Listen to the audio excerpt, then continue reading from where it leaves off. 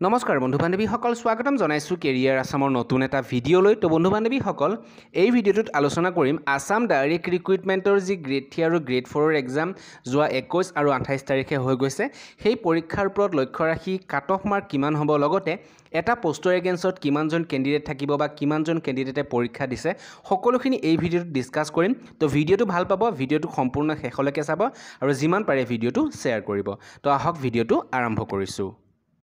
তো বন্ধু বান্ধৱীসকল অলৰেডি গম পাইছে যে এই ভিডিঅ'টোত আসাম ডাইৰেক্ট ৰিক্ৰুইটমেণ্ট গ্ৰেড 3 আৰু গ্ৰেড 4 এক্সামৰ যিটো কাট অফ সেই কাট অফখিনি ডিছকাছ কৰিম আৰু বন্ধুসকল এইখিনিতে কৈ থৈ দিওঁ যে এই কাট অফখিনি মোৰ নিজৰ ফালৰ পৰা বনোৱা কাট অফ নহয় বিভিন্নজন কেণ্ডিডেটৰ মতামত লৈছিলোঁ যিখিনিয়ে পৰীক্ষা দিছিলে লগতে বিভিন্নজন কেণ্ডিডেটে কমেণ্ট কৰিছিলে যে পৰীক্ষাত কিমান মাৰ্কছ কৰিছে বা কিমান নম্বৰ পাব আৰু লগতে কেৰিয়াৰ আসামৰ কমিউনিটি টেবত এটা পোল ৰাখিছিলোঁ যিটোত বিভিন্নজন কেণ্ডিডেটে ভোট দিছিলে তো এই সকলোখিনি চালি জাৰি চাইহে এই কাটঅফৰ সেটটো তৈয়াৰ কৰিছোঁ আপোনালোকৰ বাবে তো আশা কৰোঁ ভাল পাব আৰু বন্ধুসকল আৰু এটা কথা কৈ থৈ দিওঁ যে এই কাটঅফৰ মতে একজেক্টলি নহ'বও পাৰে 1-2 মাহ হয়তো কম বেছ হ'ব পাৰে তো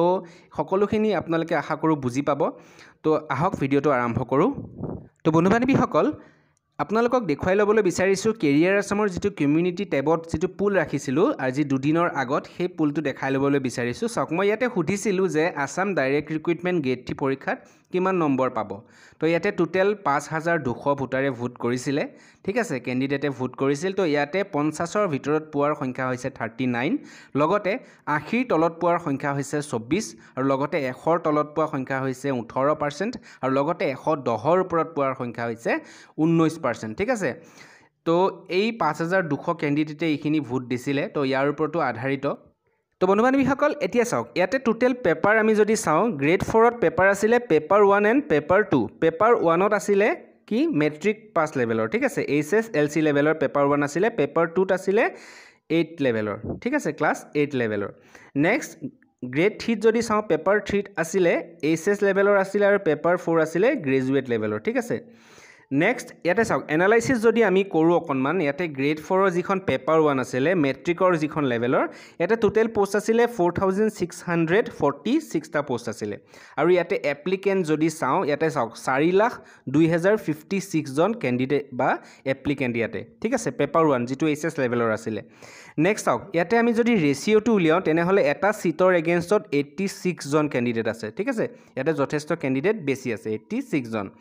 নেক্সট যদি আমি সেকেন্ড পেপাৰখন চাওঁ 2 নম্বৰ পেপাৰখন গ্ৰেড 4ৰ যিটো ক্লাছ 8 লেভেলৰ আছিলে ইয়াতে টোটেল পোষ্ট আছিলে 9635টা পোষ্ট যথেষ্ট আছে ইয়াতে হয়নে নেক্সট যদি ইয়াতে এপ্লিকেণ্ট চাওঁ ইয়াতে আছে 1,06,747 এপ্লিকেণ্ট বা কেণ্ডিডেট কম পোষ্ট ইয়াতে বেছি আৰু ইয়াতে যদি আমি সিটৰ ৰেচিঅ'টো চাওঁ তেনেহ'লে এটা সিটৰ এগেইনষ্টত 11 জন কেণ্ডিডেট থাকিব ঠিক আছে নেক্সট আমি যদি গ্ৰেড 3 পেপাৰ 3খন এনালাইজ কৰোঁ যিখন HS লেভেলৰ আছিলে তাতে টোটেল পোষ্ট আছিলে 3,690 আৰু ইয়াতে টোটেল এপ্লিকেণ্ট অৰ্থাৎ কেণ্ডিডেট আছিলে 5,04,083 জন কেণ্ডিডেট ইয়াতে আছিলে আৰু ইয়াতে যদি আমি ৰেচিঅ'টো চাওঁ তেনেহ'লে এটা সিটৰ এগেইনষ্টত 136টা কেণ্ডিডেট হ'ব ঠিক আছে ৰেচিঅ'টো এইটো চাওক যথেষ্ট কেণ্ডিডেট আছে পেপাৰ 3 যিখন আছিলে নেক্সট যিখন পেপাৰ 4 ইয়াতে যদি চাই ইয়াতে অকণমান কম পেপাৰ 3খনতকৈ ঠিক আছে ইয়াতে টোটেল পোষ্ট আছিলে 8,331টা পোষ্ট আৰু এপ্লিকেণ্ট টোটেল আছিলে 3,05,054 জন এপ্লিকেণ্ট বা কেণ্ডিডেট আছিলে আৰু ইয়াতে যদি আমি ৰেচিঅ'টো চাওঁ এটা সিটৰ এগেইনষ্টত 36 জন আছে ঠিক আছে ইয়াতে অলপমান মানে যথেষ্টখিনি কম গ্ৰেড 3তকৈ মানে গ্ৰেড 3 নম্বৰ পেপাৰখনতকৈ ঠিক আছে নেক্সট চাওক এক্সপেক্টেড কাট অফ ঠিক আছে তো এক্সপেক্টেড কাট অফ ইয়াতে গ্ৰেড 3 আৰু গ্ৰেড 4ৰ বাবে দুটা ছেপাৰেট কৰি ৰাখিছোঁ তো আপোনালোকে আমাৰ অফিচিয়েল ৱেবছাইটৰ পৰা চাব পাৰিব ডেছক্ৰিপশ্যনত লিংক দিয়া হৈ থাকে তো ইয়াতে চাওক প্ৰথমতে গ্ৰেড 4ৰ যিটো পেপাৰ 1 এণ্ড পেপাৰ 2 ঠিক আছে তো গ্ৰেড 4ৰ পেপাৰ 1 পেপাৰ 2 অৰ্থাৎ HSLC লেভেল আৰু 2 ক্লাছ 8 লেভেলৰ আছিলে ঠিক আছে তো ইয়াতে গ্ৰেড 4ৰ যিটো এক্সপেক্টেড কাট অফ হ'ব পেপাৰ দুখন মিলাই তো ইয়াতে মই ৰাখিছোঁ আনৰিজাৰ্ভ কেণ্ডিডেটখিনিৰ বাবে ঠিক আছে তো UR অৰ্থাৎ জেনেৰেল কেণ্ডিডেটখিনি থাকিব 69 to 80ৰ ভিতৰত ঠিক আছে তো 69 to 80ৰ ভিতৰত ইয়াতে কাট অফ ৰাখিছোঁ আৰু লগতে OBC কেটেগৰী কেণ্ডিডেটখিনিৰ বাবে থাকিব 56 to 68 ঠিক আছে তো ইয়াতে চাওক একজেক্টলি ইয়াতে 69 যে 80 হ'ব হেতু নহয় ইয়াতে কম বেছ হ'ব পাৰে ঠিক আছে তো যেহেতু এক্সপেক্ট কৰা হৈছে এইখিনি কাট অফ তাতে কম বা বেছি ইয়াতে অকণমান ইফাল সিফাল হ'ব পাৰে তো ইয়াৰ মাজতেও থাকিব পাৰে ঠিক আছে তো প্ৰথমতে ক'লো আনৰিজাৰ্ভ 69 to 80 নেক্সট OBC বাবে আছিলে 56 to 68 দেন ST ST বাবে আছিলে